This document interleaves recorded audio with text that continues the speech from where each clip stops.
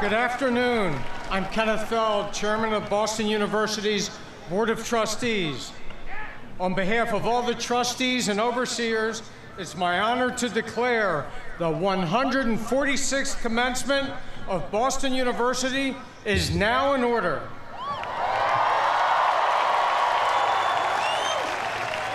I ask that you please remain standing for the national anthem to be led by Mr. Dylan Gregg, who is graduating with his bachelor's degree in music from the College of Fine Arts. And following the anthem, remain standing for the invocation.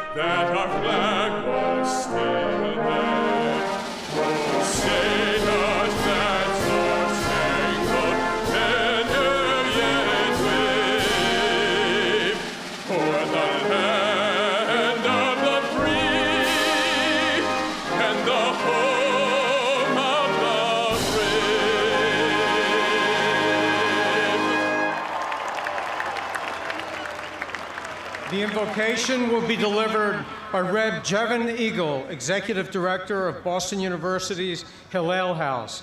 Thereafter, President Robert Brown will preside over the ceremonies.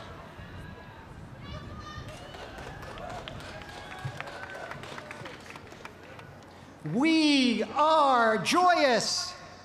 We are grateful. We are amazed. Baruch atah Adonai, Eloheinu melech haolam, shehecheyanu v'kimanu v'higianu lazman hazeh. Thank you, God, for giving us life, for sustaining us, and for bringing us to this special occasion.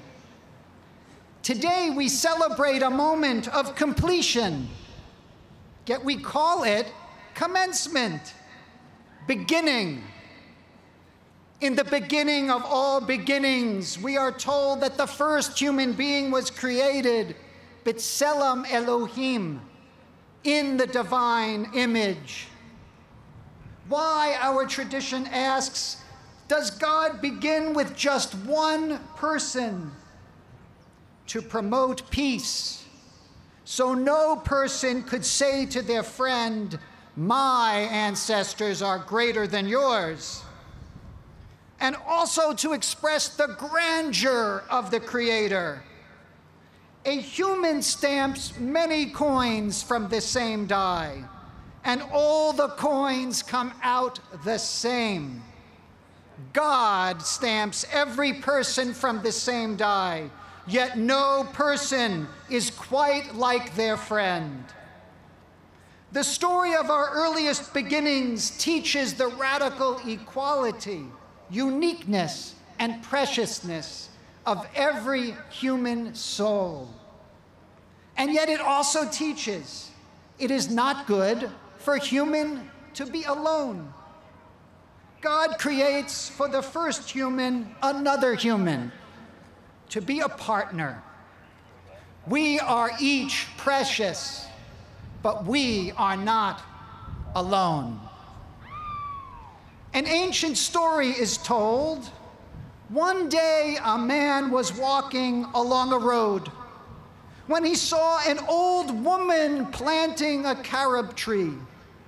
The man said to her, "What are you doing?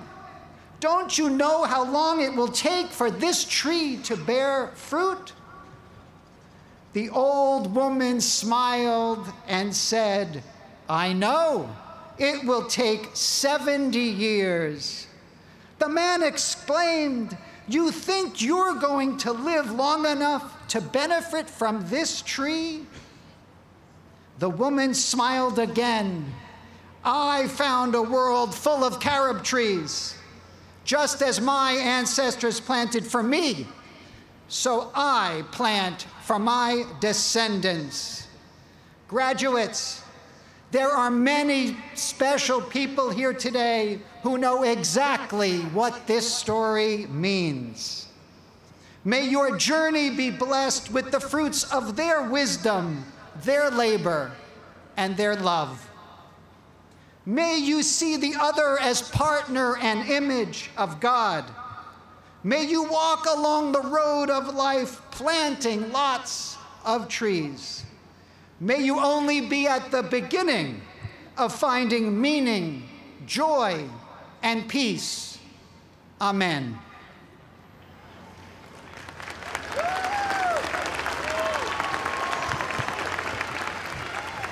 Please be seated.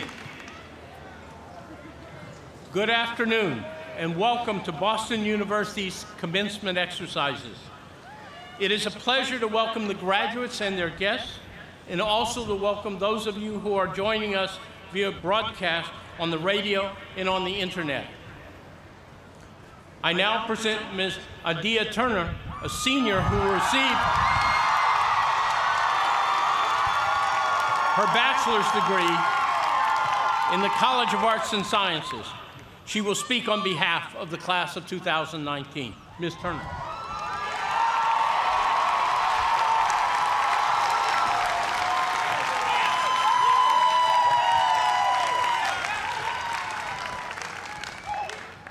Thank you, President Brown, distinguished faculty, and esteemed guests. Before I start my speech, a wise man once told me, AKA my dad, to revel and bask in this moment right here. And I think this applies to the class of 2019 and our guests.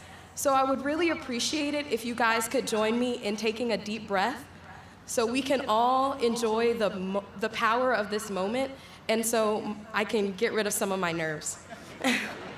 So on the count of 3. 1, 2, 3.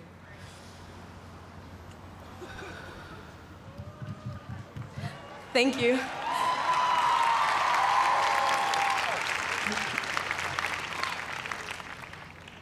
Anyone who knows me knows how much I love Boston University. I dreamed of becoming a triple terrier, meaning I would get my undergraduate, graduate, and doctorate degrees from BU.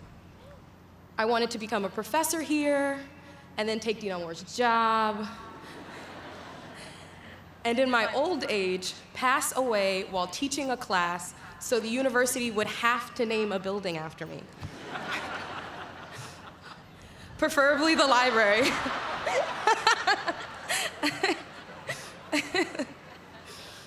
Yeah, it was a pretty intense plan. And while my dreams are different now, the depth of my love for BU remains the same. Boston University has helped me find something I had not even known I'd been looking for: my voice.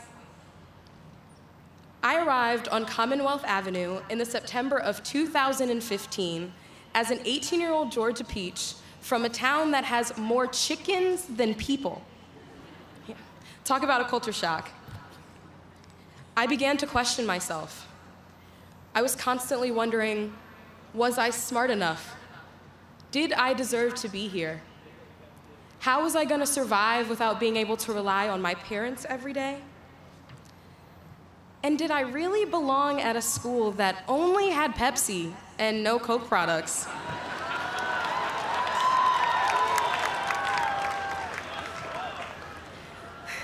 So when my parents finally left me at room 1113, Tower A in Warren, I cried, and cried, and cried. I cried for 2 weeks straight. Like many of us, I was a frightened, insecure teenager that day almost 4 years ago. But since then, BU has helped me grow confident in the woman I am and confident that my voice matters. I found my voice within the walls of the Howard Thurman Center, where I sat religiously every Friday for coffee and conversation. I found my voice as a student advisor for orientation, leading incoming freshmen around campus and terrier shuffling my way to greatness.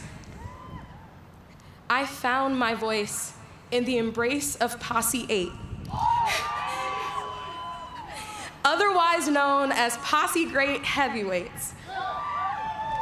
The combined strength of those 11 amazing, beautiful individuals pushed me to be better than I ever thought I could be. And right here, right now, I know that mine is not the only voice of one crying out in the wilderness. We, the class of 2019, have heard our collective voice grow over these past years as we have found out who we are. We have been inspired by faculty and staff to voice opinions during difficult conversations about complex issues. They have pushed us to not only engage in these dialogues academically, but also sociologically, humanely, and with a deep sense of community. They have forced us to pop this 1.2-mile-long BU bubble and look past ourselves into the increasingly global society we are now entering. As witnesses to a political, cultural, and social shift that could have scared us into silence, we instead have turned our volumes up. We have witnessed a particularly polarizing and divisive presidential election. 2 vastly different presidencies, 9 of the worst mass shootings in American history, the birth of the Women's March, the March for Our Lives movement, and the #MeToo campaign. We have witnessed the rise of overt racism, homophobia, and xenophobia. And through it all, we have learned to speak up and speak out about the world we dream of, but most importantly, the world we know we deserve. The class of 2019 has held vigils, walkouts, protests, and demonstrations for tragedies like the Pittsburgh Temple shooting, the New Zealand mosque shooting, and shootings that take place in the United States of America every day. We, in our time, have helped to elect the second all-minority student government slate in Boston University history.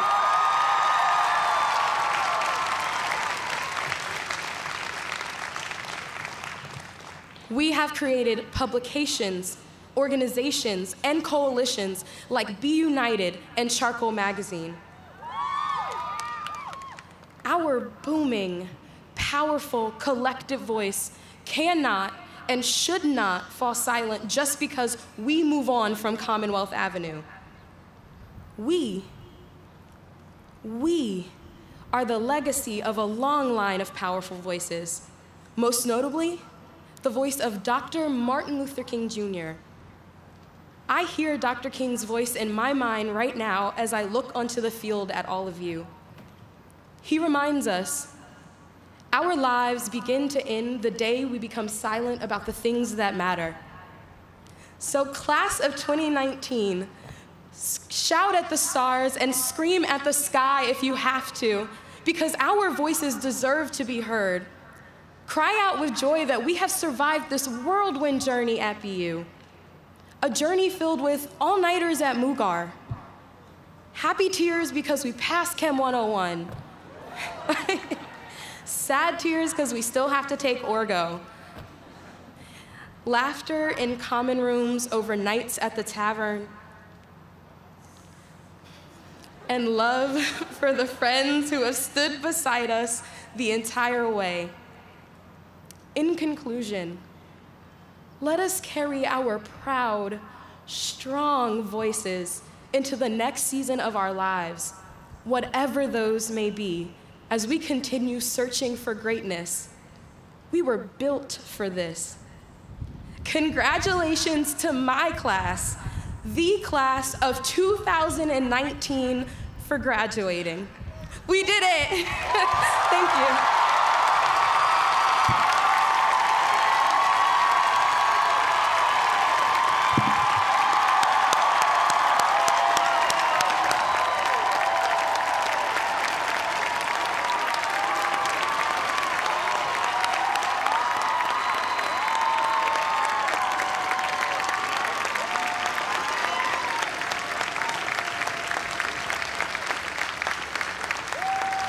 Thank you, Ms. Turner. I would now like to call upon Mr. Jackson Feeder, a senior from the Questrom School of Business, Ms. Mary Milad, a senior from the College of Arts and Sciences, and Ms. Pauline Ural, a senior from the Sargent College of Health and Rehabilitation Sciences.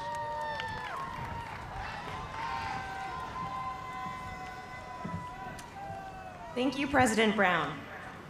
I would like to begin by expressing my profound gratitude and genuine excitement towards being welcomed today into a community of Boston University alumni along so many distinguished scholars, activists, change makers, and innovators.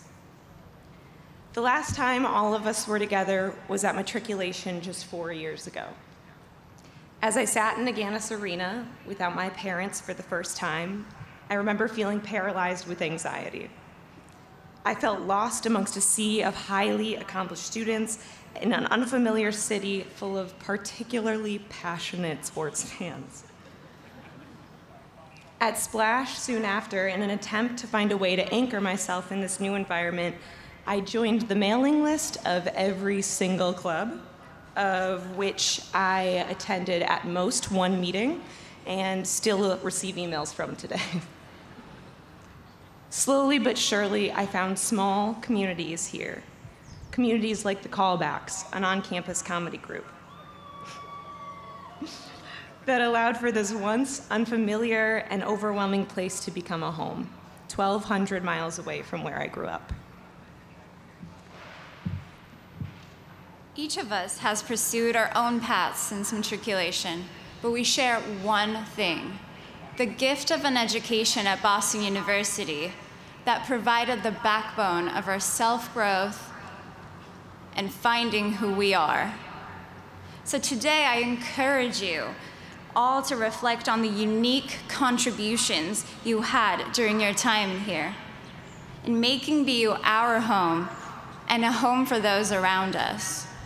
As an international student from Turkey, I anticipated feeling homesick and adrift at BU. But similar to Mary's story, the exact opposite happened. And it is for that reason I joined the Class Gift campaign, to give back to the community that has embraced me and so many others. And as alumni, it is up to us to continue on creating a community, the world that lies beyond Commonwealth Avenue.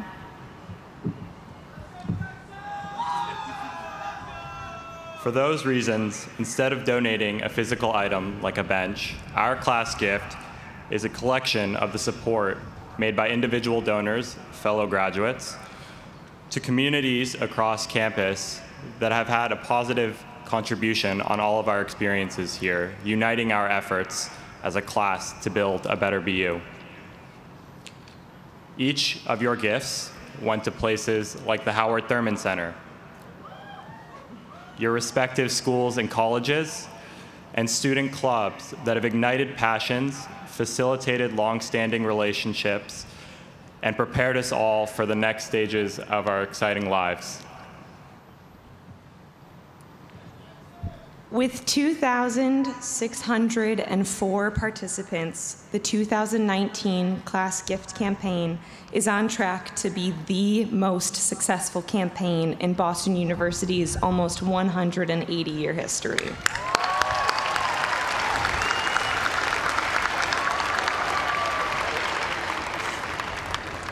We would like to thank everyone who supported the campaign, committee board members, the development and alumni relations staff, our friends and family, and of course, every member of the class of 2019 who gave their gift.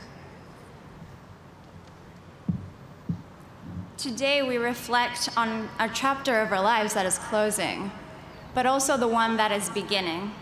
I hope you all consider to support and understand how important your support is, giving back to the school to constantly help form a better BU.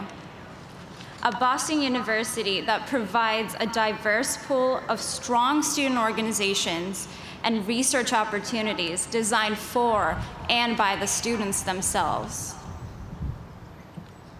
So, President Brown, on behalf of Boston University's newest alumni, it is my pleasure to announce the 2019 class gift for the amount of $53,801.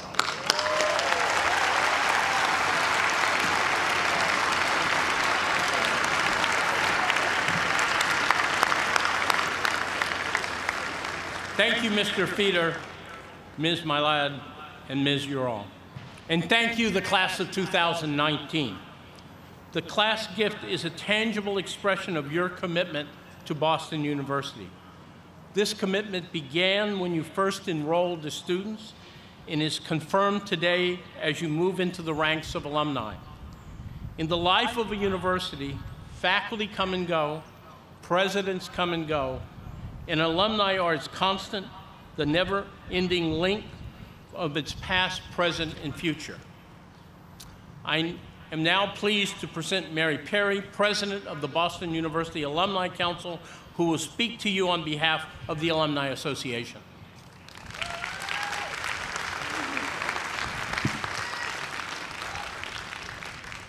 Thank you, President Brown. Good afternoon. Congratulations to all on your academic successes that brought you to today's commencement ceremony. Congratulations also to the families and friends who have been there in a supporting role. You have all made it. It is a glorious day, despite the weather, for everyone involved. Congratulations.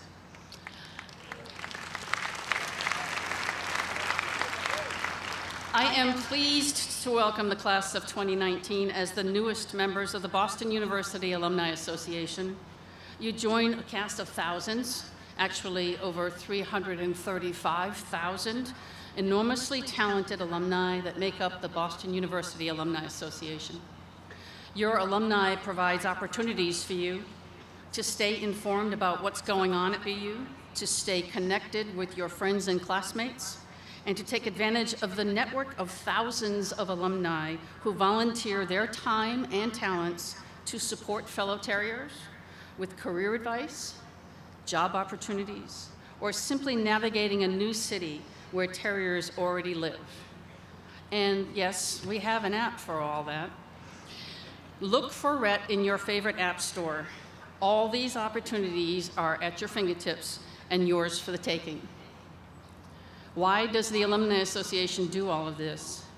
Very simply, we love BU and we want to create a wider BU community. The community we seek is one for us to belong to beyond our years of study. It is a community whose members share a common beginning, forged at BU in the dorms, in off-campus apartments, at Aganis Arena, or maybe at the Build Lab. Our roots also stem from the classrooms and the labs that were led by our amazing world-class faculty. Just as our professors presented us with the challenges, let me set one final challenge for you. I call it the Triple Crown Challenge.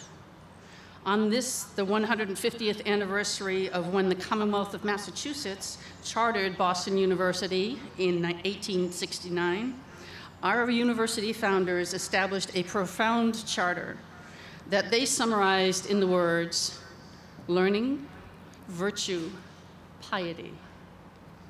Our founders' values are enshrined most often under 3 crowns, triple crowns, on our university seal. That seal is on the diplomas you received this weekend, as well as on buildings and pavements all over campus. Did you tempt fate before this weekend by stepping on the big one outside Marsh Chapel? Well, I'm thinking probably not for most of us because you've made it here today, and we know what happens when you don't. So here's the Triple Crown Challenge. Define the founders' core values in your own words. What do learning, virtue, and piety mean to you? In them, our founders chose inspiring words, words that allow each of us to decide how to learn. What makes a person virtuous? How does one embrace piety? Dare I say, in these days, humility. Here is an example. The greatest virtue I learned, one that made me a more pious person, was one that I learned just a few years after I graduated from BU. Remember nothing else of what I say today. Remember this. That virtue is respect. This is what I was told. If you give respect, you will get respect. If you don't give respect, no one has reason to respect you. What I discovered over the years is the depth of the wisdom of those simple words. So many benefits come from showing respect, but the greatest benefit of all, to me, is how it promotes civility in discourse, something we could certainly use more of in all walks of life today. So go out there and show respect to others. Show that respect that you deserve in return. One by one, we can contribute to a civil society and create treasured friendships in the process. It's likely you've already been doing that. You created friends that you've made here at BU. Thankfully, I learned that lesson early enough to cherish two classmates of mine years ago. And more recently, the members of the Boston University Alumni Council, many of whom are seated on this platform. From decades ago to just a few years ago, these treasured friends have endured and renewed my belief in this simple but profound idea of respect. Finally, once this day becomes a memory, consider coming back to campus to keep the treasure of your BU connection alive. If not before then, please come to Alumni Weekend this September, when we will celebrate all things BU, including an historic celebration at Agganis Arena. On behalf of over 335,000 of your fellow alumni, my heartiest best wishes to you for a bright future filled with deep respect, great friends, and enormous success.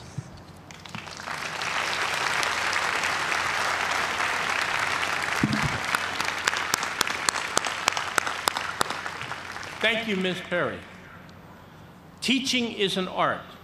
It is also one of the most important functions of a university, as it helps to mold the next generation of informed citizens and creative thinkers, many of whom are with us today.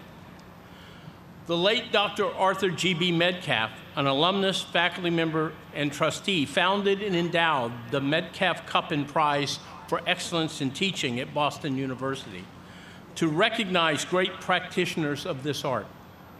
Candidates for the award are nominated by members of the Boston University community, and a committee of faculty and students then submits its recommendations to the university provost and to me. It is indeed difficult to select a winner of the Metcalf Cup and Prize because all of the candidates are outstanding. The two finalists in the competition will receive the Metcalf Award for Excellence in Teaching. Will Dean Jeffrey Hutter of the Henry M. Goldman School of Dental Medicine please present the winner of the 2019 Metcalf Award for Excellence in Teaching? Mr. President, it's an honor to present Dr. Neil Fleischer, winner of the 2019 Metcalf Award.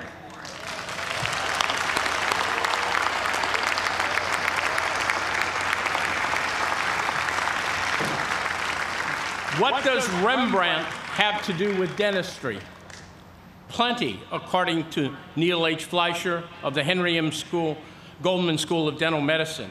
He believes that close observation is fundamental to the practice of dentistry. A signature assignment for his first-year students is a trip to the Isabella Stewart Gardner Museum to observe and discuss art. The more they look, the more they see. The more they discuss and debate, the more they learn that there is rarely one correct answer. Their observational skill improves, which in turn improves their diagnostic skill in patient care. Students suggest the real artist at work here is Dr. Fleischer himself.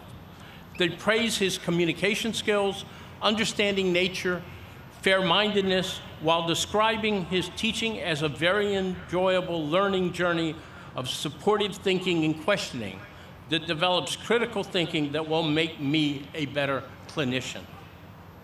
In the classroom, Dr. Fleischer's probing questions lead students ever deeper into the complexity of their work and challenge them to think about their thinking. A colleague notes that he also teaches the teachers in the application of new pedagogies. Dr. Fleischer joined our faculty in 1986 as an outstanding dentist with little training as a teacher. Today, he is one of our outstanding educators. In recognition of that evolution, we are proud to present Neil H. Fleischer with the Metcalf Award for Excellence in Teaching.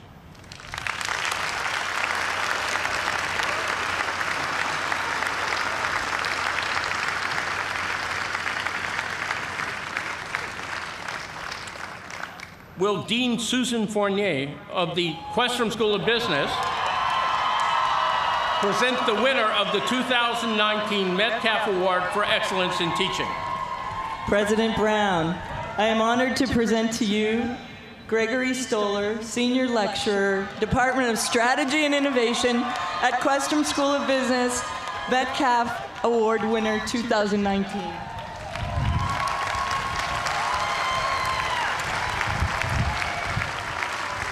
Gregory L. Stoller has contributed greatly to curriculum innovation and experimental learning since coming to the Questrom School of Business in 2015.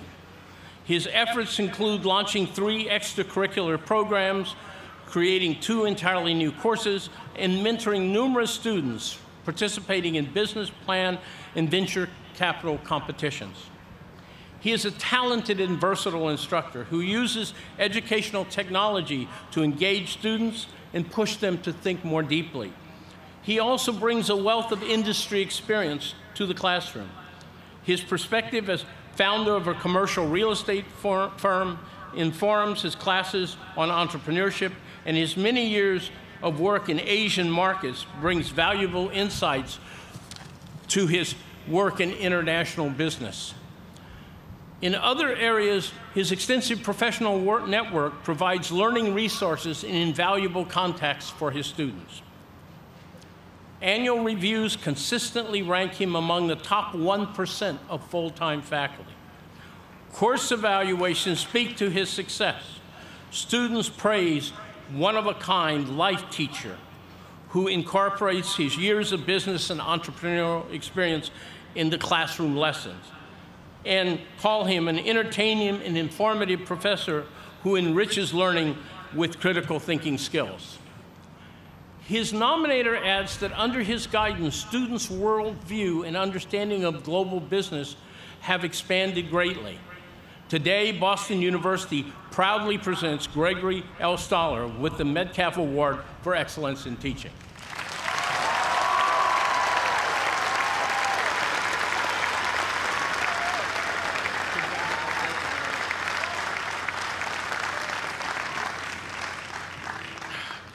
Will Dean of Arts and Sciences Stan Sklarloff present the winner of the 2019 Metcalf Cup and Prize for Excellence in Teaching? President Brown, I have the honor to present Robinson Wally Fulweiler, the winner of the 2019 Metcalf Cup and Prize.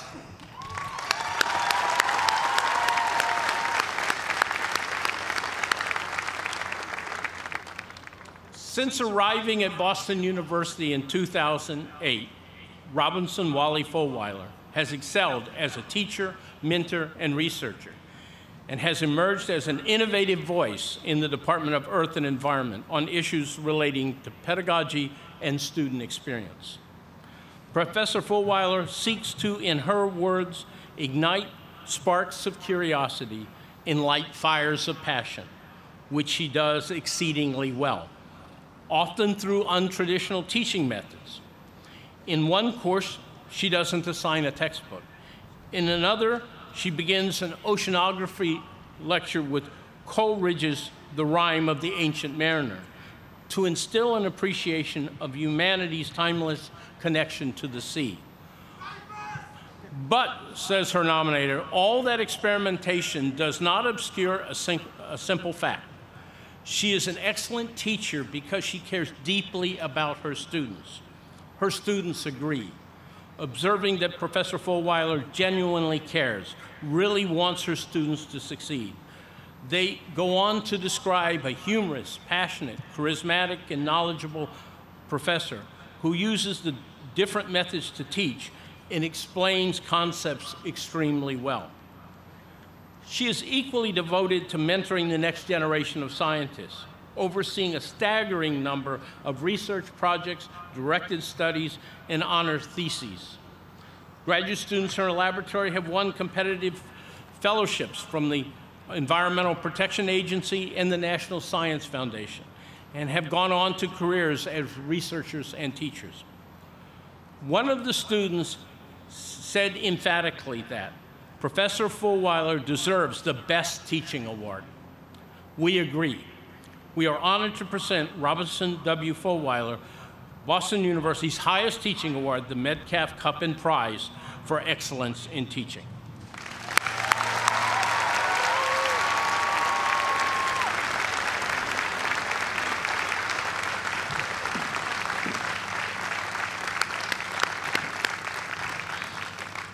We will now present the candidates for the university's honorary degree. Will Trustee Alessia Mullen escort our honored guest to the podium?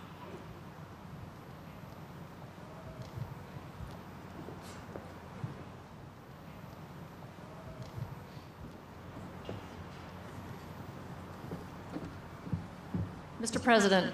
Trustee Mullen. I have the honor to present Lauren Schuler Donner for Boston University's honorary degree.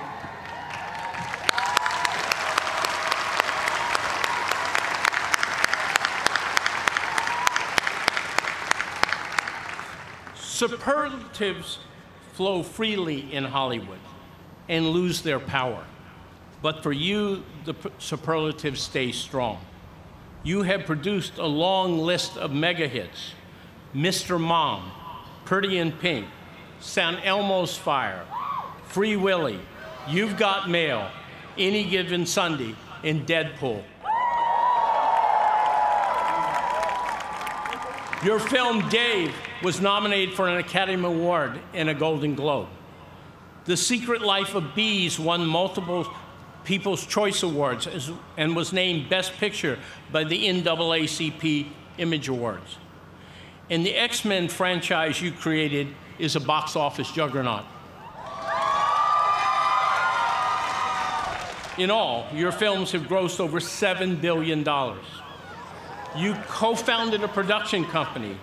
You earned a Lifetime Achievement Award at the Ojai Film Festival and a Producer Icon Award from Premiere Magazine and 2 prestigious Crystal Awards from Women in Film.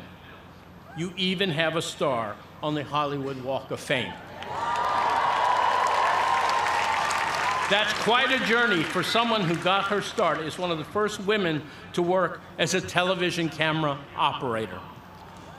Along the way, you have generously given time and energy and means to numerous charitable organizations. In recognition of this, you've been honored by both the American Cancer Society and Lupus LA.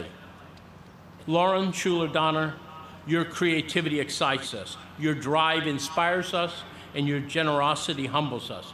Boston University is proud to count you among our alumni and to confer upon you the degree Doctor of Humane Letters, honoris causa.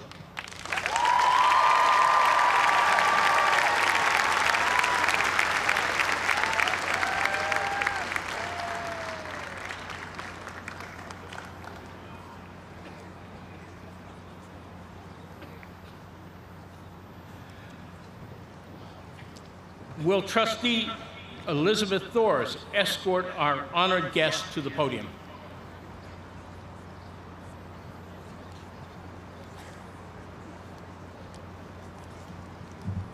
Mr. President. Trustee Thors. It is with great honor that I present Karen Holmes Ward for Boston University's honorary degree.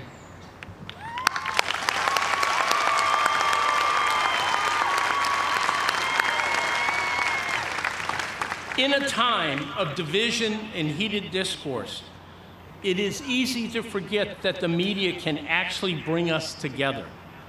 Then you remind us. As Director of Public Affairs and Community Services for WCVB-TV, you oversee public service and community outreach with projects such as Commonwealth 5, the groundbreaking web initiative matching viewer donors with not-for-profits. You are executive producer and hoster of Cityline, an award-winning weekly TV magazine that addresses the concerns and issues facing people of color in the Boston area. Your documentary, Return to Glory, told the story of one of the United States' first black military regiments, the Massachusetts 54th. It reminded us of our shared history and shared destiny. You've received numerous Emmy nominations, and you've been inducted into the Massachusetts Broadcasters Hall of Fame and the Silver Circle of the National Academy of Television Arts and Sciences, which honors professional excellence and lifetime achievement. You remind us, too, with your tireless work in the community, serving on the boards of several nonprofits and mentoring their members in the use of television. For more than 40 years, as an executive journalist, community advocate, and student here at Boston University, you've reminded us just how inspiring media can be in the hands of someone talented, thoughtful, responsible, and kind. Karen Holmes Ward, for these qualities and your prodigious accomplishments, we confer upon you the degree of Doctor of Humane Letters, honoris causa.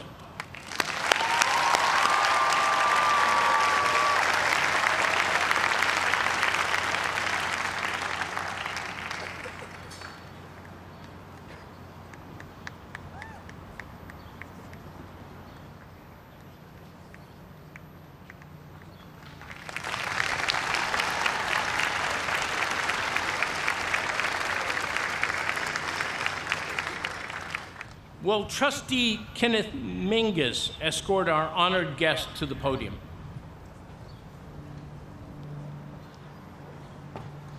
Mr. President. Trustee Mingus.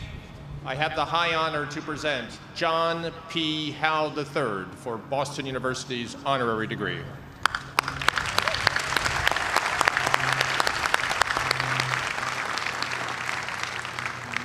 Your deep faith and commitment to public service bring to mind these words from Scripture. We glory in tribulations also, knowing that tribulation worketh patience, and patience experience, and experience hope. In a lifetime of service, you've helped countless people through the darkness of tribulation to the light of hope. Perhaps your most notable position was as president and CEO of the aptly named Project Hope, an international health, education, and humanitarian assistance foundation that provides care for the world's most vulnerable population. Under your leadership, Project Hope greatly expanded its services while carrying out relief missions around the world. But Project Hope is just one highlight of a career spent at the highest levels of medical diplomacy, health policy, education, research, and business. As CEO of the University of Texas Health Science Center at San Antonio, you helped lift many of their programs to national prominence. You were instrumental in the development of the University of Massachusetts Medical School. You've held numerous university appointments, served on a multitude of councils and boards, and received too many awards to list here. John P. Howe III, Boston University is proud to call you one of its own. both as an alumnus of BU, Boston University School of Medicine, and longtime member of the Board of Trustees. And we are honored today to confer upon you the degree Doctor of Science honoris causa.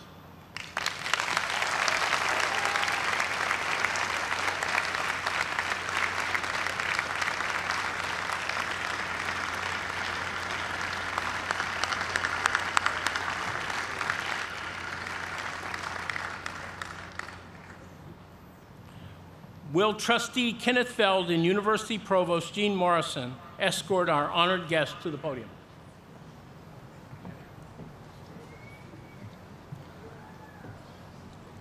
Mr. President. Trustee Feld.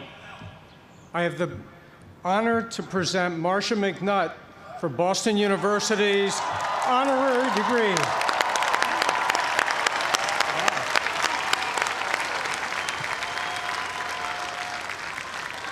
According to a colleague, you have a spine of iron.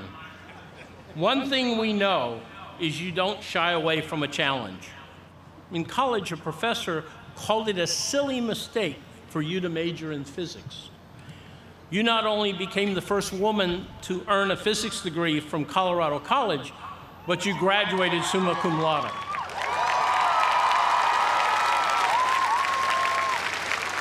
It wasn't the last time you upended perception and reality in your field.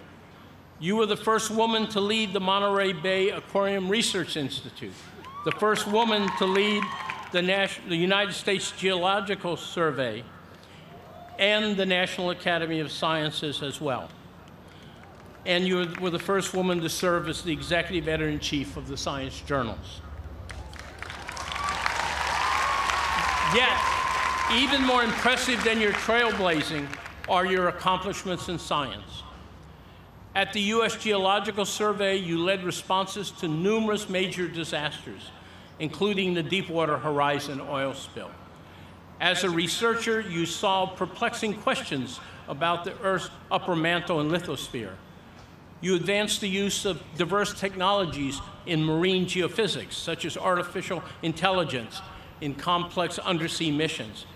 And you participated in more than a dozen deep-sea expeditions, mostly as chief scientist. Your grace under pressure has earned you many awards, including the Coast Guard's Meritorious Service Medal and the American Geophysical Union's Maurice Ewing Medal for contributions to deep-sea exploration. Marcia McNutt, for your leadership, your courage, and your scientific accomplishments, Boston University proudly confers upon you the degree Doctor of Science honoris causa.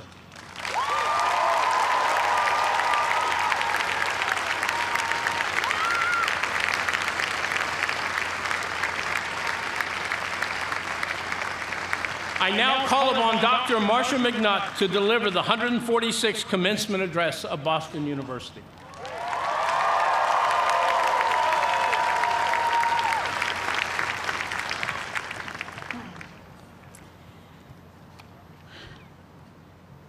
"2019 graduates, proud parents, family, and guests, distinguished faculty, and members of the podium party.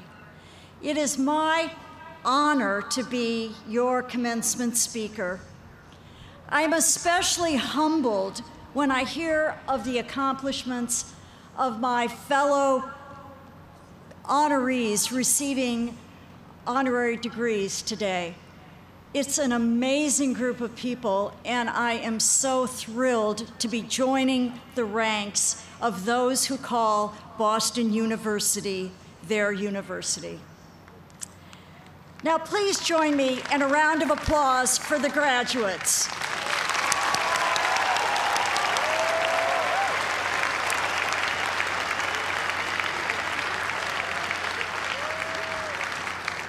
All of you are so fortunate to be earning your degrees from such a distinguished and prestigious university.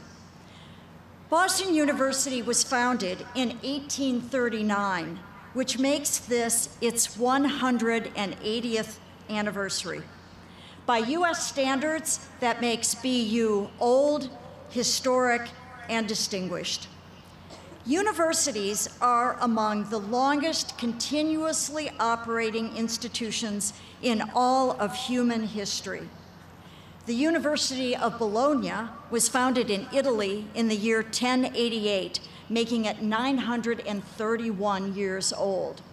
Oxford was founded just a few years later. So what explains the enduring nature of universities? I don't think it's necessarily because they are innately nimble to keep up with the times. I mean, look at all of us here on the podium, and in fact, all of you graduates down there, parading around in costumes that are straight out of the Middle Ages.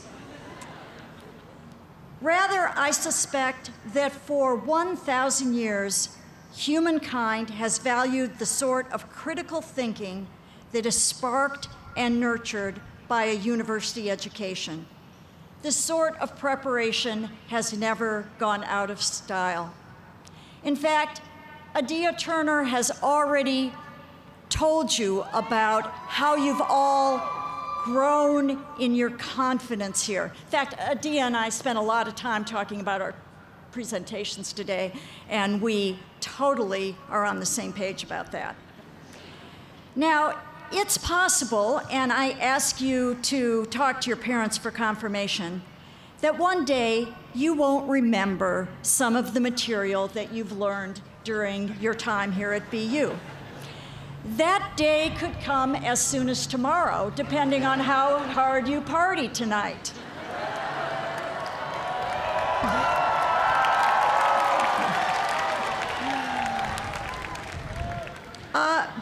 But graduates, from today on, your life will forever be divided into two periods. There's BC and AD, where BC is before college and AD is after your degree. And during the BC period, most important decisions were made for you by your parents. And after degree, you're on your own, okay? And your education here has given you the ability to make those decisions for yourself. Now, compared to our medieval ancestors, the ones who came up with these lovely costumes, in many ways, life is easier today, but in other ways, it's more confusing. We're facing a perplexing array of complex decisions that affect personal health, safety, well-being, but more importantly, the future viability of our planetary life support systems, such as clean air, fresh water, biodiversity, rich topsoil, and a comfortable climate. We have more information at our fingertips than ever before. But in today's world of misinformation and disinformation, it's all being weaponized to obscure the truth. So how are you going to easily distinguish what and who to trust so that you'll make good decisions? Now, what I'll argue today is that scientists have established rules for systematically deciding what to trust, and those rules have served society and science well for many years. The basis of trust in science is transparency, control of bias, and the ability to independently verify results. These rules are simply expressed as describe your methods, show your data, declare any relationships that might be perceived to have biased your views, consider what other hypotheses could possibly explain your results, so consider alternatives, and then finally subject your findings to criticism from and independent verification by others. While I've described this set of rules as the methods of science, they don't just apply to science.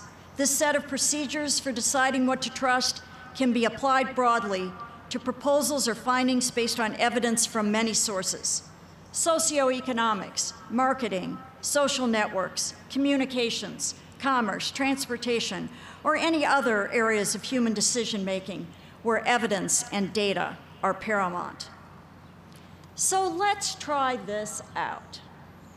Let's suppose my hypothesis is that only 1 in 10 of you graduates will remember in 1 week's time anything of substance from this commencement address. All right.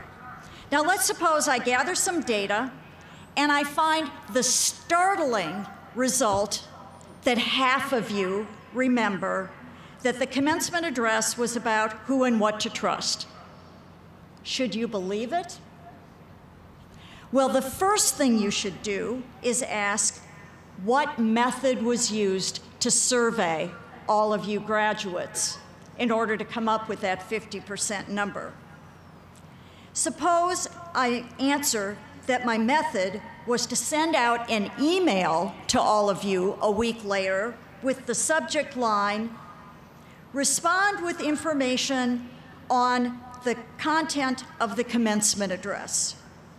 That should be your first warning that my survey was flawed. Most of you students would probably look at that email and say, "What commencement address?" Delete, delete, delete. So only the few of you who even recall that there was a commencement speaker would even open the email. So the survey will get a very biased result from the few of you that say, "Oh yeah, someone spoke to us," and those few that then open it, some proportion of them will remember the topic. Those who forgot the speech won't even respond. So this is clearly a result that you should not trust.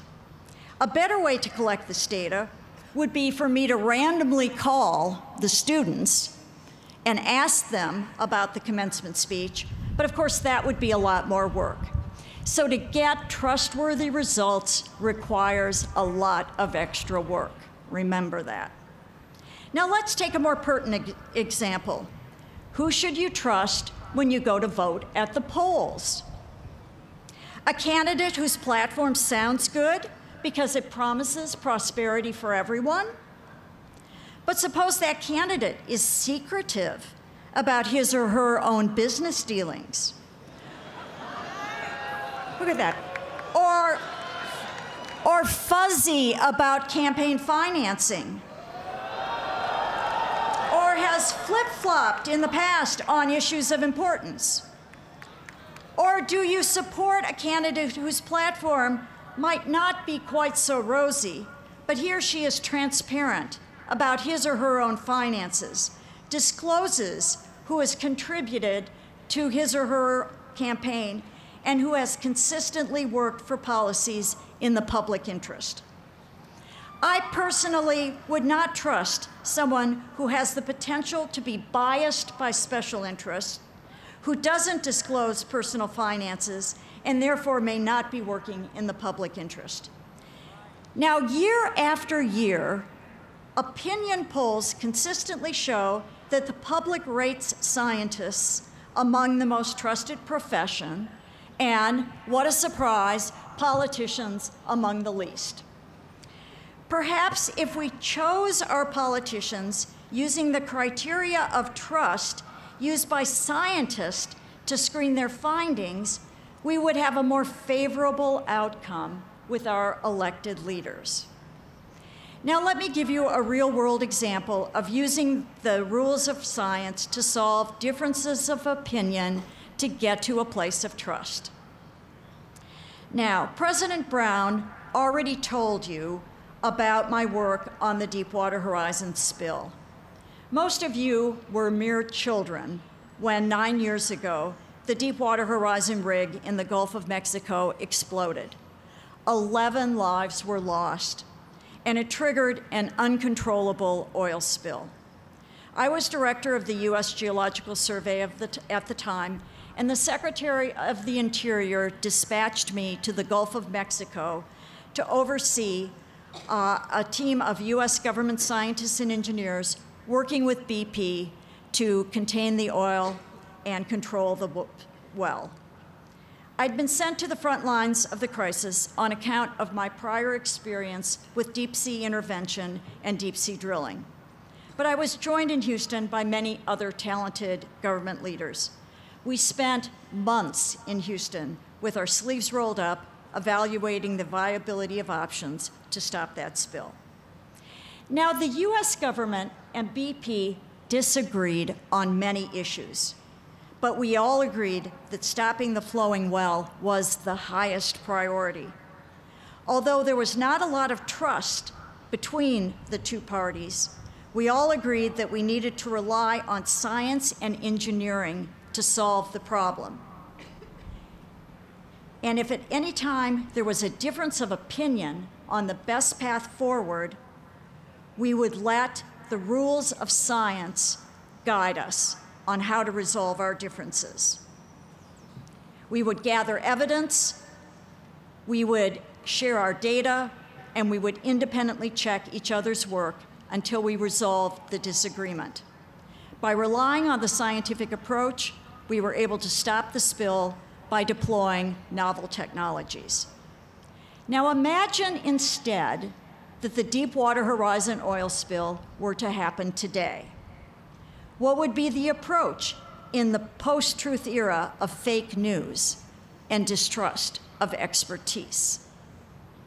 Perhaps in today's environment, US politicians and BP business leaders would not trust scientists to solve the problem. And science and engineering might not prevail in plotting a course of action on something as important as capping the well. In such an environment, business leaders at BP might insist that since they were paying for the work and since they were shouldering the liability, they had the right to dictate the course of action. Political leaders in Washington might balk at granting permission for the well control options if BP was unilaterally calling the shots without government input. BP business leaders and US politicians would have no common set of rules, like the rules of science, for deciding how to resolve their differences, short of tying up the entire matter in the courts.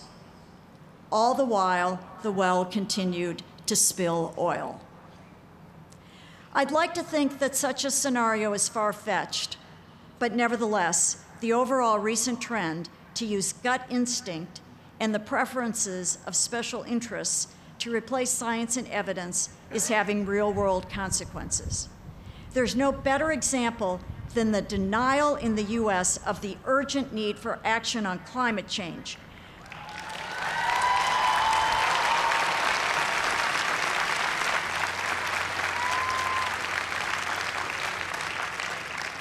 This places the US in the singular position of being the only nation on Earth to opt out of the Paris Accord. Now, I don't want to give you the impression that science and scientists are perfect. They are not. There are bad apples in science, and even good scientists can make mistakes. But the rules of science have self-correcting mechanisms built into them to help ferret out fraudulent work and to correct honest mistakes. This is why, when they are found, they are front-page news. It is the duty of scientists to call out anyone who violates the public trust. So now, in closing, whether the issue is healthcare, economics, education, or immigration, thanks. We'll let the train go.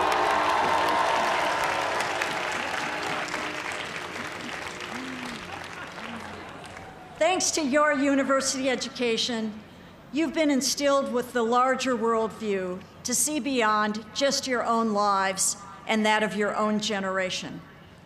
Your choices will have profound and lasting impacts on others near and far, and the world that your children and your grandchildren are going to inherit. I call upon you to make those decisions based on the truth. When you see junk science, call it out. When you don't trust the sources, call them out. When your friends share misinformation on Facebook, set them straight. I do this all the time in a nice, respectful, fact-based, non-judgmental way, but don't let them get away with it, because the truth does still matter. Now, there are some moments in this lifetime when we will feel large and important, such as this moment for all of you in receiving your degrees. And there are other times when we feel very small and insignificant. For example, when we stare up at a clear night sky to ponder the vast regions of space and time. But never for a moment doubt that your choices matter. Trust wisely, my friends, and help others do the same. The future depends on your choices and, just as importantly, how you make them. I'm counting on you, 2019 graduates. Trust well. Thank you.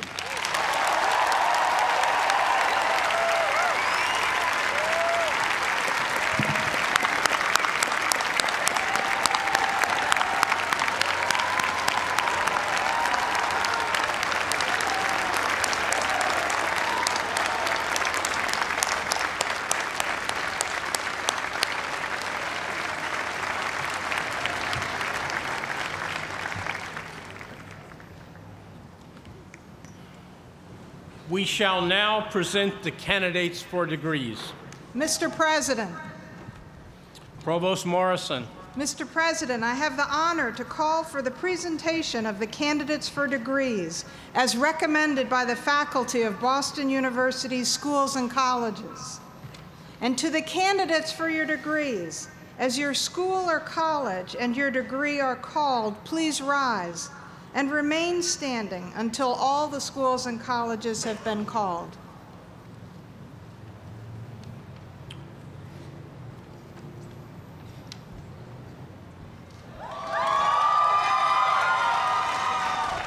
Mr. President.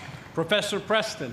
Mr. President, I have the great honor to present the 2019 Arvind and Chandan Nandlal Kilachand Honors College Scholars.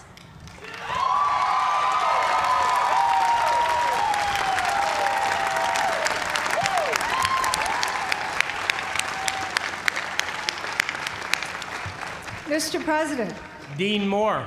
Mr. President, I have the great honor to present to you candidates for the Doctor of Philosophy as recommended enthusiastically by the faculty of the School of Theology.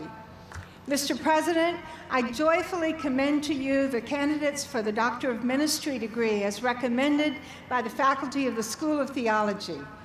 And Mr. President, I proudly present to you the candidates for Masters of Sacred Music, Masters of Divinity, Masters of Theological Studies, and Masters of Sacred Music, as recommended by the faculty of the School of Theology.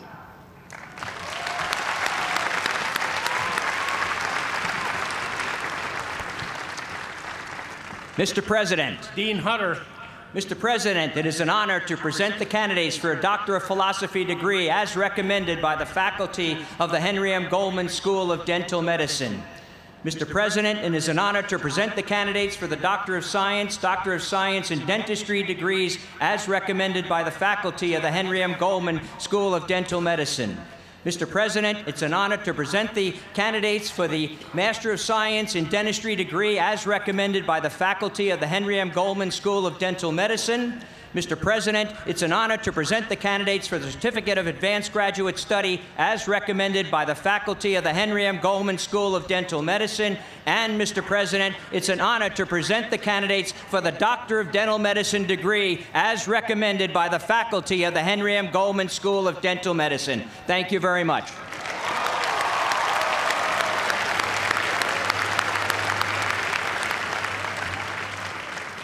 Mr. President. Dean Delva. I have the honor to present to you the candidates for the Doctor of Philosophy degrees recommended by the faculty of the School of Social Work. Mr. President, I also have the honor to recommend the candidate for the Master of Social Work degree as recommended by the faculty of the School of Social Work.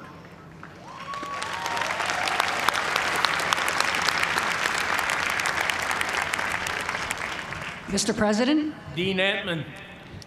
Mr. President, the faculty of the School of Medicine are delighted to present their candidates for the Doctor of Medicine degree, the Doctor of Philosophy degree, the Doctor of Science degree, the Masters in Arts and Sciences.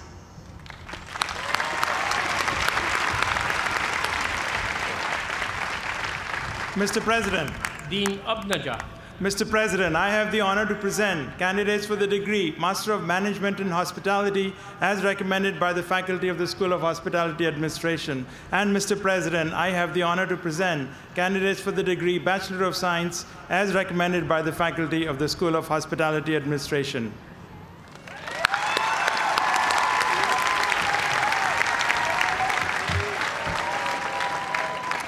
Mr. President.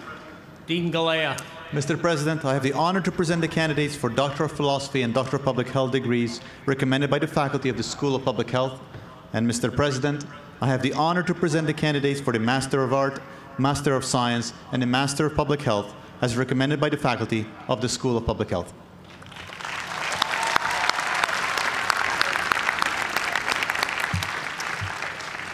Mr. President. Dean Chard. Mr. President, I have the honor to present the inaugural candidates for Doctor of Philosophy and Doctor of Education degrees recommended by the graduate faculty of the Wheelock College of Education and Human Development. Mr. President, I have the honor to present the candidates for Master of Education, Master of Science, Master of Arts in Teaching, and the Certificate of Advanced Graduate Studies degrees recommended by the graduate faculty of the Wheelock College of Education and Human Development. Mr. President, I have the honor to present the candidates for the Bachelor of Science degree recommended by the faculty of the Wheelock College for Education and Human Development.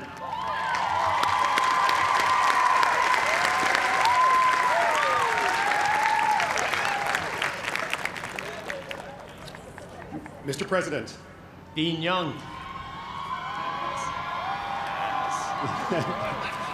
Mr. President, I have the honor to present the candidates for the Doctor of Musical Arts degree as recommended by the faculty in the College of Fine Arts.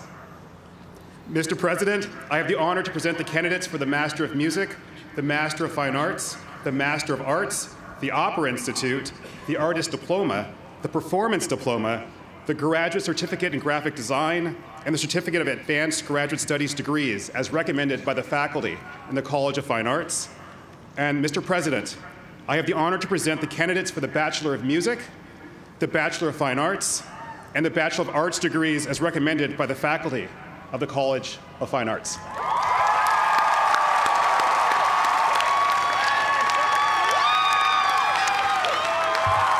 Mr. President.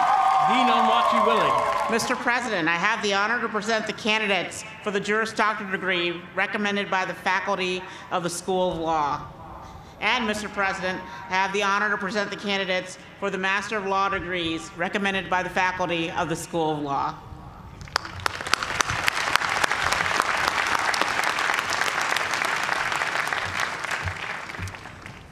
Mr. President. Dean Zlatova.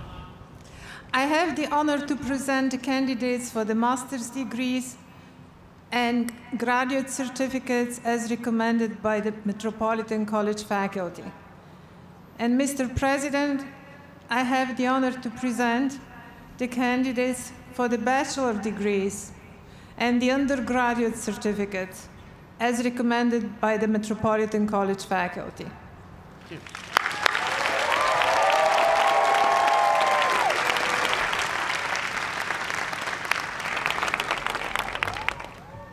President Brown. Dean Nijam.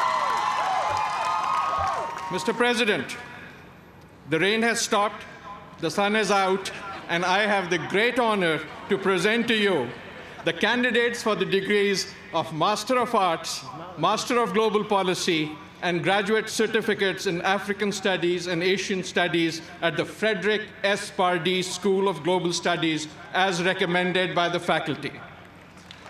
Mr. President, I have the great honor also to present to you the candidates for the degrees of Bachelor of Arts in Asian Studies, European Studies, Latin American Studies, Middle East and North African Studies, and in International Relations at the Frederick S. Pardee School of Global Studies as recommended by the faculty.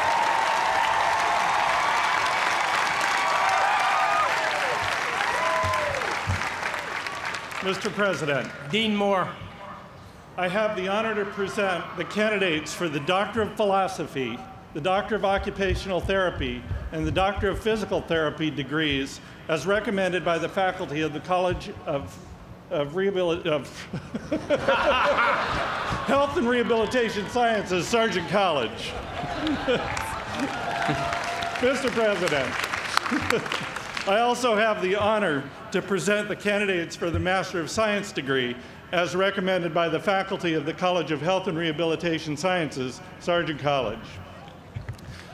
Mr. President, I also have the honor to present the candidates for the Bachelor of Science degree as recommended by the faculty of the College of Health and Rehabilitation Sciences, Sargent College.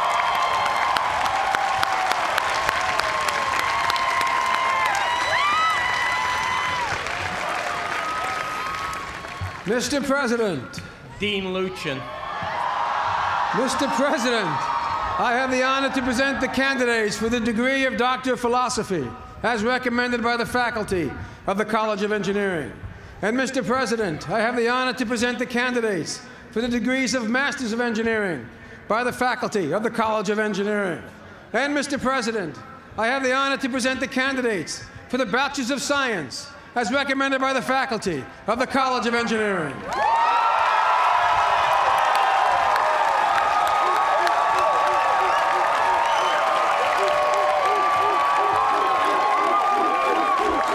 President Brown. Dean Fiedler. As Dean of the college that produced Drs. Schuler Donner and Dr. Holmes Norton, I have the honor to present the candidates for the degrees of Master of Fine Arts, Master of Arts, and Masters of Science. And Mr. President, I have the honor to present candidates for the degrees of Bachelor of Arts and Bachelors of Science as recommended by the College of Communication.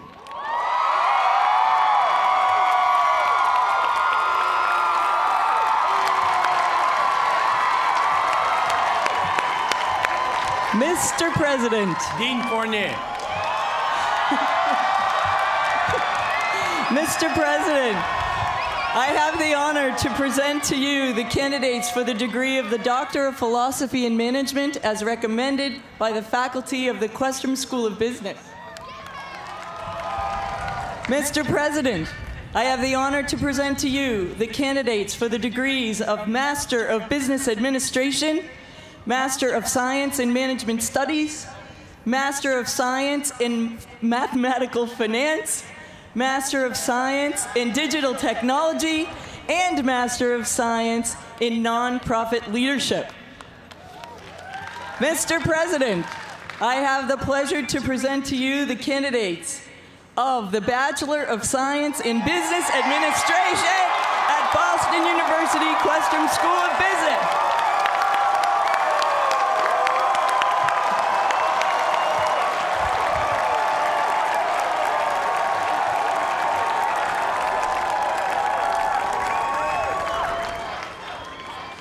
Mr. President. Dean Scarloff. I have the honor to present the Doctor of Philosophy degree candidates recommended by the faculty of the Graduate School of Arts and Sciences. Mr. President, I have the honor to present the candidates for the Master of Arts, the Master of Science, and the Master of Fine Arts degrees recommended by the faculty of the Graduate School of Arts and Sciences. Mr. President, I have the honor to present the candidates for the Bachelor of Arts degree recommended by the faculty of the College of Arts and Sciences.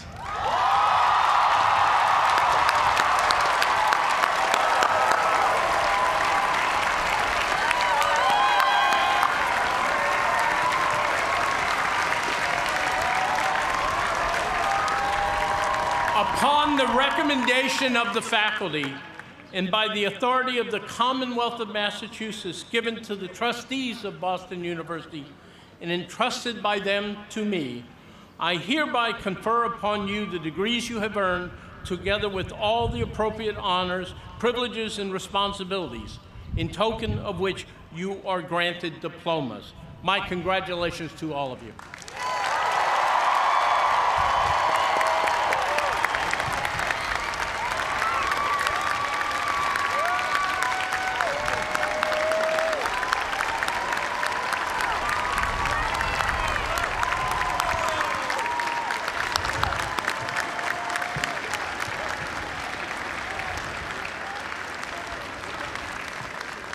Before you are seated, I would like you to salute your parents. Your accomplishments are built on the support of your family. Please turn to face them and acknowledge once again their role in you reaching your goal.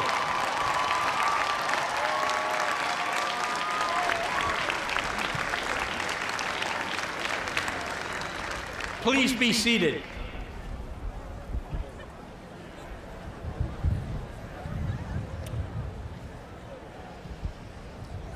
The commencement ceremony celebrates the achievements of each of our students, but it means much more. It celebrates the accomplishments of a great academic community, a community where you have studied and worked together in classrooms, laboratories, and studios. It celebrates not only your achievements, but also the efforts of the faculty and staff whose dedication has helped lead you to this marvelous day. On your shoulders rests the enormous responsibility for guiding America and the world, and for addressing the substantial challenges we face. You are the future for this university, for this country, and for humanity. Among the graduates today are those of you who are commissioning in the armed services of the United States. You have chosen to dedicate yourselves to the protection of this country. This university is proud of you and gives you its sincerest thanks. Wherever your tour of duty may take you, Godspeed.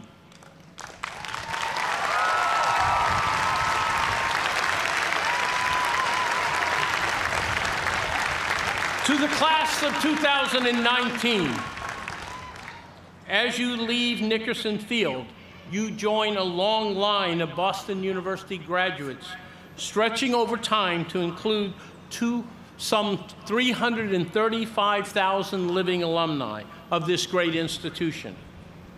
Your accomplishments will be part of the fabric of our legacy. Your Boston University education has prepared you well. Go into the world and make it a better place. Congratulations.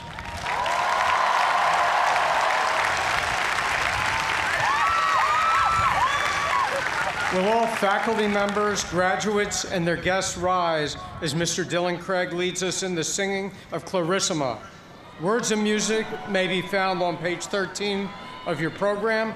Following Clarissima, please remain standing for the benediction.